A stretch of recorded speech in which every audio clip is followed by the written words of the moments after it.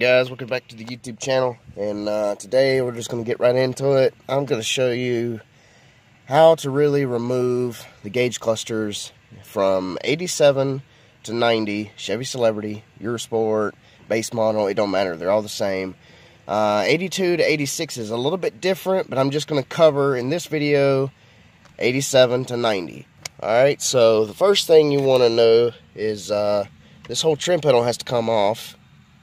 And to do that, you have to remove, first, the cigarette lighter goes through this hole, and it screws on, this piece screws on to the back of the cigarette lighter, which makes it flush and holds it against this panel, but it's through this cover, so it's not going to come off. You can't remove this whole piece until you remove that. Then you have one Phillip head screw, 2 of them, and 3 of them, and then you have the headlight switch that you got to remove. And to get that guy off, you have this right here, and to remove it, there's a little clip, as you can see it right here on the back. Camera's not wanting to focus today. You push this clip in, and then it pops it right off. Usually I take a flathead screwdriver like this, small, push it into this guy, push it downward, and it pops off. Then after you get that off, you have this piece right here that screws on. Take a flathead, put it in this notch, and then it will unscrew just like this and will come out. It actually screws on to this guy right here, just like so. Then, after you get those items out, the whole trim panel should pop off very easily. With a little bit of wiggling, it should just pop right out. Then you have the dash pad piece that lays on top of the dash to cover the cluster. Now, there is one 7mm bolt, and then you have another one on this end that takes it out. Once you do that, this whole piece, as you see, it has clips in it that lock it in. 1, 2, 3, 4, 5. 2 of them are broke, so that's why there's only 3. Alright, so they go in like this. It's kind of hard to do with one hand.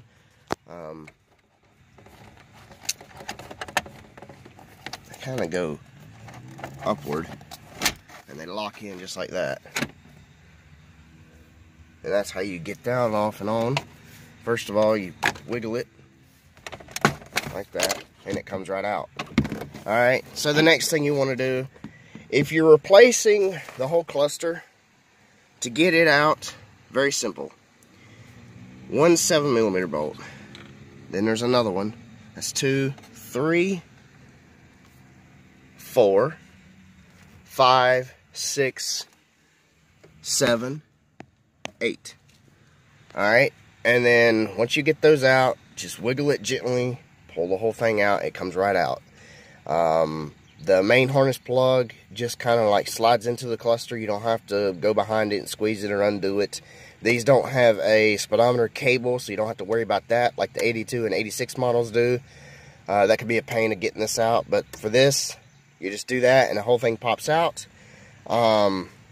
If you're doing what I was doing, which is switching the gauges themselves, you take this one, 3, 4, 5, 6, 7, 8, 9, 10. The top 3 are Phillip head screw bolts that takes this plastic cover off. Then you have 5.5mm little head screw bolts that come out, and then the whole front glass piece will come off, which is this guy right here. It comes right off. Once you get that off, then this piece comes out. It comes off too as well. Then you're able to get to the gauges, to swap your gauges out. You have another 5.5 for each gauge to take it out.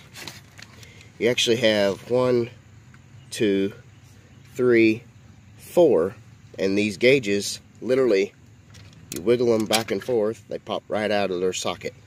To put them back, or you can change the bulbs this way too. Put them back in their little socket. It's kind of hard to do with my left hand. I'm right-handed. Now, pops right back in, you put the bolts back in, you changed your gauge, you put everything back. It's very simple, you put everything back together. I'm pretty much going to show you how I put it back. So you just do everything in the reverse order. Lock the clips in, just like that. Give it a little love tap, and then put your two 7mm bolts back in here.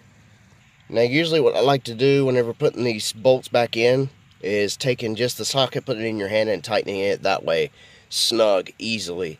They break off so many times. It's very, very common. All it is a plastic little piece that screw bolts into, and these shatter off every single time I've taken these apart, and this one did the same thing to me when I took it apart. This side broke, this side didn't. It's in. Even if both sides break, my Eurosport did that, it's not going to hurt it.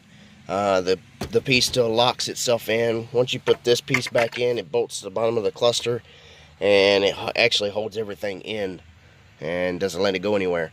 So, alright. Pull the shifter down if you've got it on the column.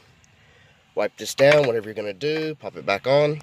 You want to make sure you pull the column down if you have a tilt column. Most of these do. I've not really seen many of these that don't have a tilt column. Kind of have to wiggle it into place carefully.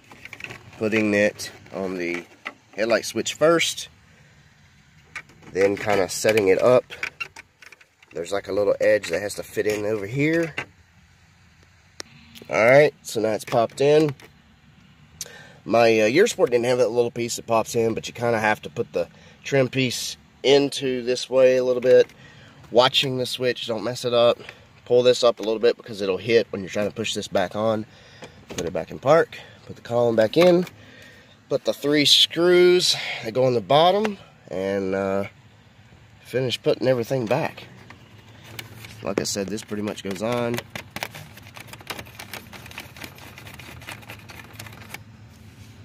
It doesn't have to be tight, just as long as it's snug. This is usually how I do it every time.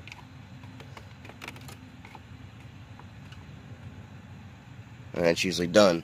I don't go any tighter than that. You can strip it, break it. This stuff is brittle, it's old, you can't find these parts anymore. And then turn this switch around, the knob, till it lines up. It has a slot in it, so it lines up a certain way. Turn it around till it fits on. Push, and then it's locked in. Just like so. And then the cigarette lighter, it goes straight in, just like that. And then you go underneath the dash panel. And you've got to remove this guy that goes on the bottom. 1, 2, 3, 4, 5, 6, 7 screws. Takes it out.